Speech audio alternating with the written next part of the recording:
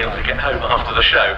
So we're going to use some of the pyrotechnics that they were due to employ as part of their routine to show off something of the operational role of this unassuming looking but very, very significant air observation post platform. So do get ready for some bangs during this display. This aircraft was a derivative of a civilian design from the Taylor Craft Company, known as so-called air observation post platforms. What exactly did that mean? Well, it was a very warlike and very frontline role. These aircraft were to be used for over-the-horizon artillery spotting, able to directly and more accurately guide artillery units as to where to bring their guns to bear.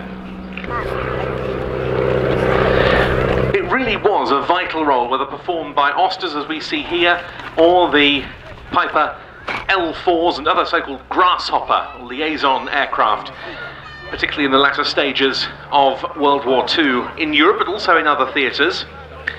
These aircraft would operate extremely close to the front lines, often flying from unprepared strips, maybe even roads, in the vicinity of the artillery units.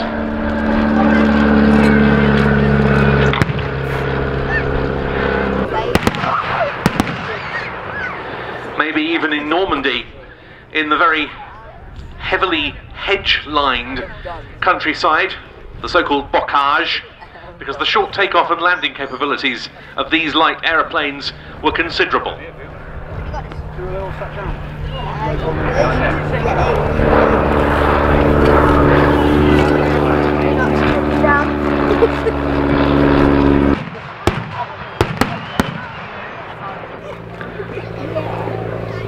As I said, this Auster AOP 6 is the mark that was most used during the Korean War from 1950 to 53, serving with an RAF unit in that theatre. This was a few years before the Army Air Corps, its outstanding slow flying capability. In